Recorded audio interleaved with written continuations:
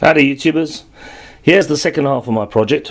So basically this was the proprietary BMS that came with this original battery, and as it's blown and as there are no circuit diagrams and some seriously dense electronics with some proprietary chips, I had no option but to go and replace the BMS with a Chinese one.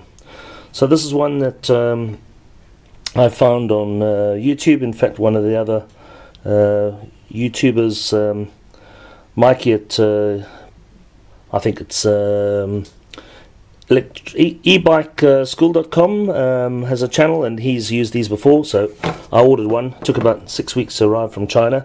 The problem is it doesn't fit, so I have to work out how I'm going to mount it.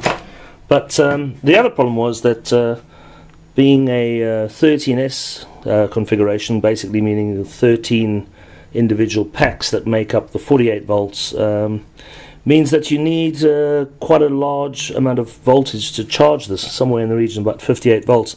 And as my humble DC power supply only goes up to 30, I thought, well, I am not quite sure how I'm going to get to 58 volts. So after much deliberation, I decided to use my solar battery pack as a charger, and I wired up some cables so that I could do that. These little connectors are really useful. Just buy yourself a packet of these things. They're great, easy to solder, nice gold contacts, make putting stuff together really easy. And if you label things up, you know, you tend to make less mistakes. You don't really want to make a mistake when you're using a couple of hundred of amps to charge your battery.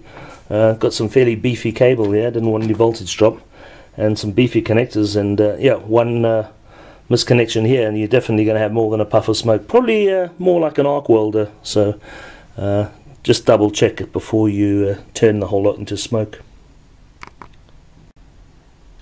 Alright, so after about 4 or 5 hours of charging, I have discovered that my Chinese BMS with its balancing circuit has not been doing any balancing. I've got 4.1, 3.6, 3.6, 3.2, 4.1 over here, so it looks like the whole pack is completely out of balance. That's exactly why I got the BMS. Anyway, I might be using this thing incorrectly, or maybe I'm not giving it quite enough power. I'm charging at about 56.5, 57, maybe 58 volts.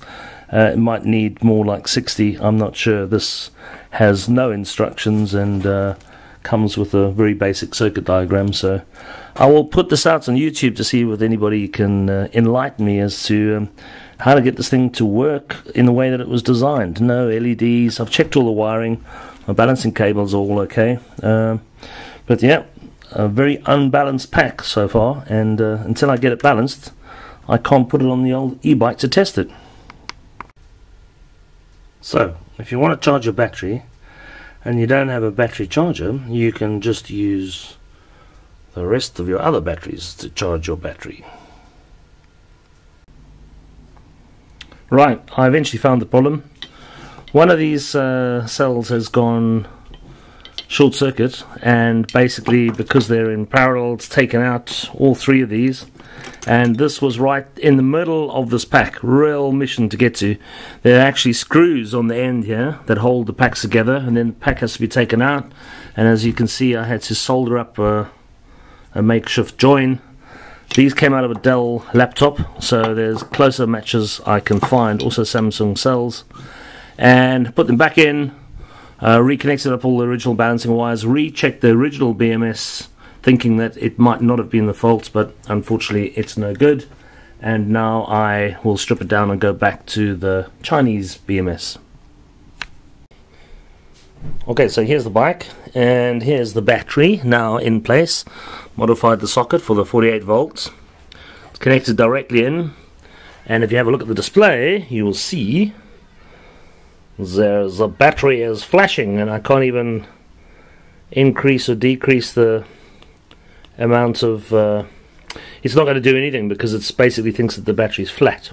Okay, so I've gone into the battery, into the setup mode, press and hold the 2 buttons down, and go through the there. keep scrolling through until you get to the amp hours, and you can push this up or down. Mine was 8.6. This battery I believe is 10.5.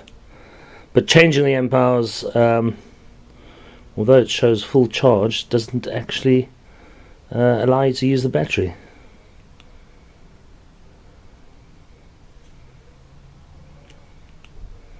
Let's try powering it off and back on again.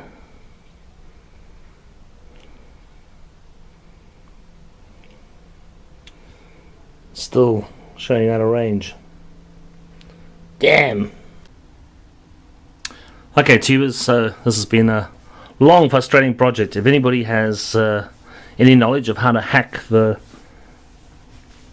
controller and set the voltage for the controller from 36 to 48 volts, that would be much appreciated. There must be some settings. I've found some software that allows you to take limitations off the controller, like speed and power, so I guess there must be one that allows you to change the voltage. It's probably the same controller on both models.